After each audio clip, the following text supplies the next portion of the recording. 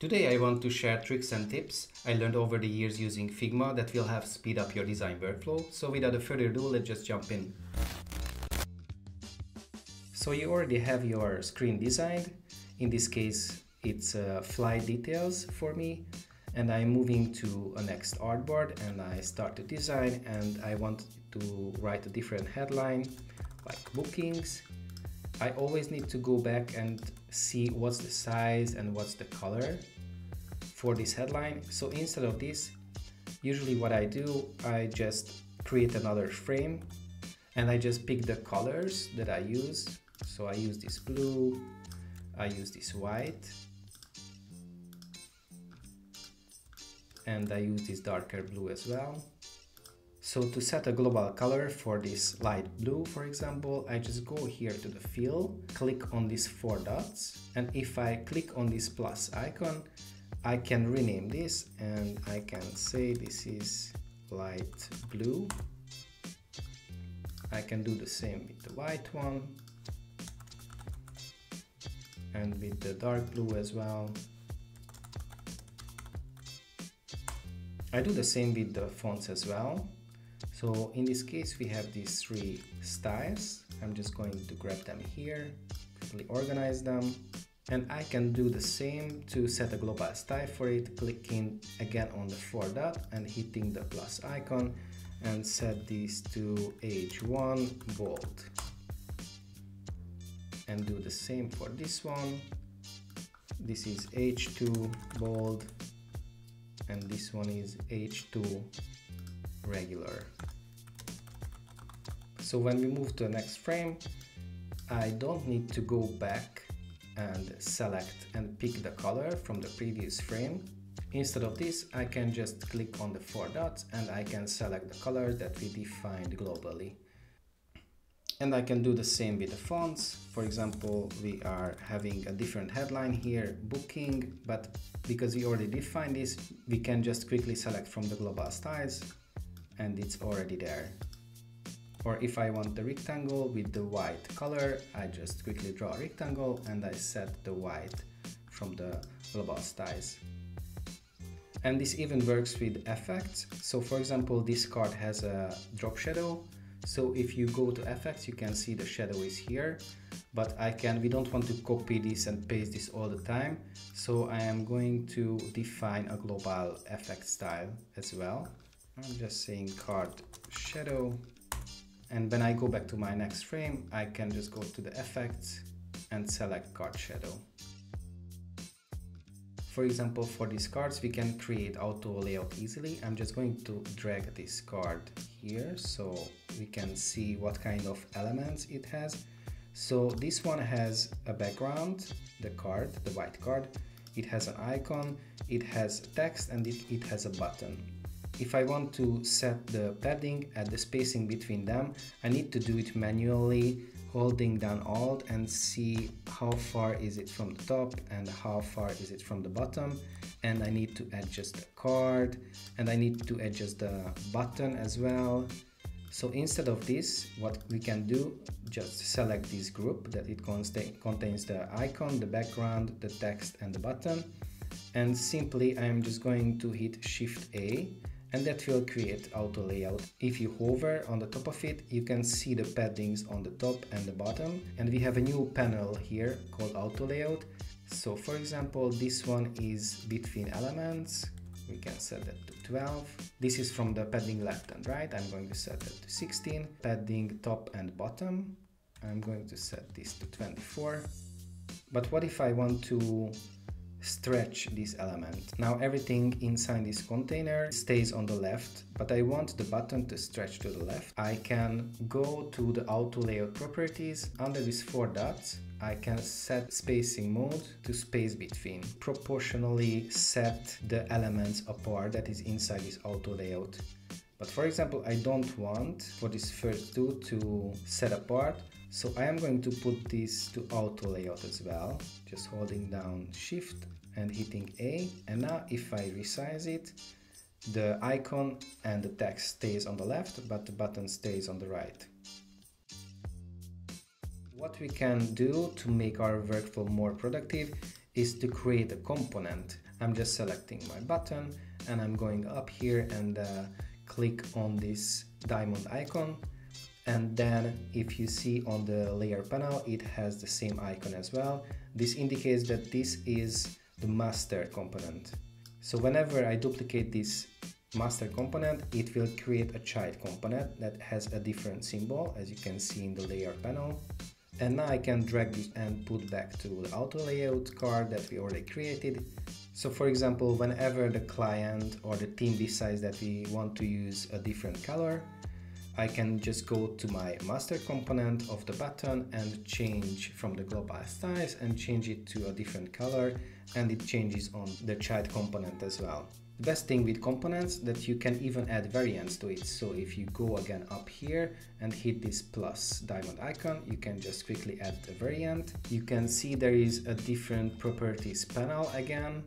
And for example, for the property, let's say this is the state, because we want a default state that we already have named variant 2, but I want to rename it to pressed.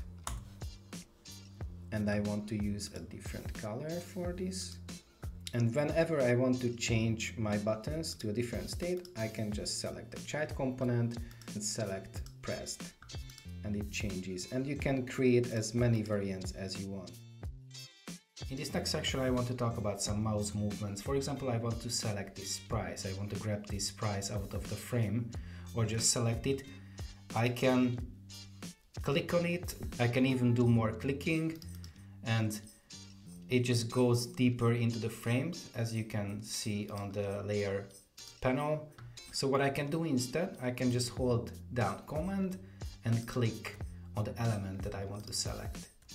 So for example, I want to grab this out of the frame, I can quickly do that. But what if I want to select all of these elements, but not the card background? I can actually do that to hold down Command and just draw a rectangle with my mouse, and wherever the mouse goes and covers, it's going to select those items. So in this case, we just selected all these items that is inside of this box. So if I want to duplicate it, I can hold down Alt Option and just grab it out to this other frame. The next one is duplicating. For example, I want to duplicate this frame. I just hold down Option and drag with my mouse. But what if I want this frame to stay in the same position? I can just simply hold down Shift as well. I can only move it on the horizontal axis. The next one is zooming. How can I zoom on my artboard quickly? If I want to find something, I can just go up here and zoom to 50. But there is an easier way if you hold down Command and you scroll with your mouse. So wherever I hover my mouse, Figma will zoom into that section. For example, I want to zoom into this New York card. I can just hover and scroll in and out. Or for example, I want to zoom into this area to see this headline better. I can just scroll. And now let's talk about some shortcuts. Actually, you can see all of your shortcuts if you go to the right bottom corner and click this question mark, and you can switch between those tabs and you can see all of the shortcuts. Let's start with the basic ones. For example, if you hit V, that's the move tool. If you hit F, that's the frame tool, so you can create a frame. If you hit R, that's the rectangle tool. If you hit O, that's the ellipse tool. P is the pen tool, so you can draw like lines or shapes. T is the text tool, so you can quickly write something. H is the hand tool, so you can grab your artboard and move it around. By the way, you can do this with space as well, if you hold down space. So for example, if I want to move this rectangle down by 10 pixels, I can just hold Shift and press the down arrow or the up arrow, wherever you want to move. And actually you can change the nudge amount under preferences and nudge amount, and you can even set this to 40. And if I hold down Shift and press the down arrow, it steps down by 40 pixels. This is one of my favorite things actually, to copy styles from another object. For example, I can copy style from this one, the color and the shadow as well. I can just hold down Command and Option and C, and then go to this gray object and hold down Command Option V, and then it's pasting the same style. Another favorite that I use is the Command D. So now I'm just going to hold down Alt Option and just going to drag it, and you can see the spacing between them is 20. But if I want to have more duplicates, I just constantly hit Command D and it's going to space them evenly. So it's going to have the same spacing from the first duplicate. Now let's move on to shapes. There are many shapes in Figma: rectangle, line, arrow, ellipse, polygon, star, but these have little tricks. For example, if you draw a rectangle and you hover over the corners, there are these little circles that you can grab and you quickly set the radius. Or if you draw a line, in the properties panel you can set the round edges, or you can even set arrows. The next one is the ellipse. For example, if you want to create like a chart, like a circle chart, when you hover on this circle you can draw a different sweep. For example, I want something like this, and if you grab the middle you can set the width, but you can still move this around, so this is super cool. Or you can even set like percentage for them, and you can always round the corners.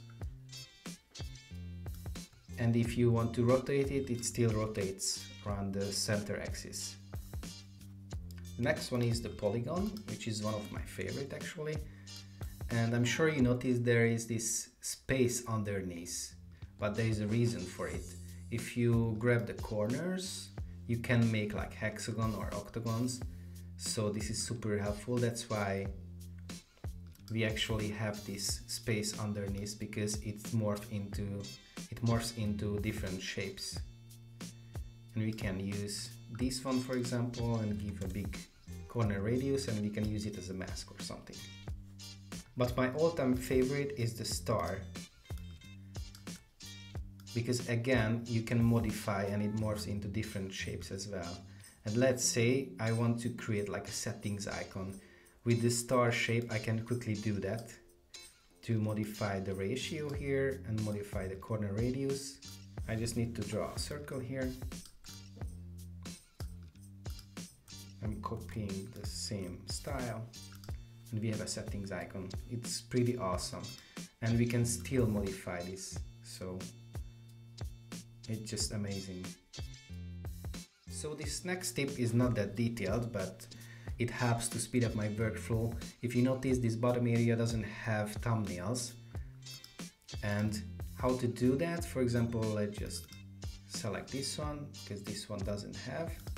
I can go to the page, create a new one, and I need a frame that is 1600 and 960. And I'm going to quickly grab a screenshot from this project. I just put the headline here so we know what this project is about. And the trick is to right click on the frame when it's selected. So you need to select it first, right click it, and there is this option to set as thumbnail. So now if we go back to the recent files, it should be there. So as you can see, almost all of my files has thumbnails, so it's easier for me to quickly find a project that I want to work on. I hope you guys like these tips. Don't forget to subscribe, and if you want to see me how I design an e-commerce website using these techniques, check out this video.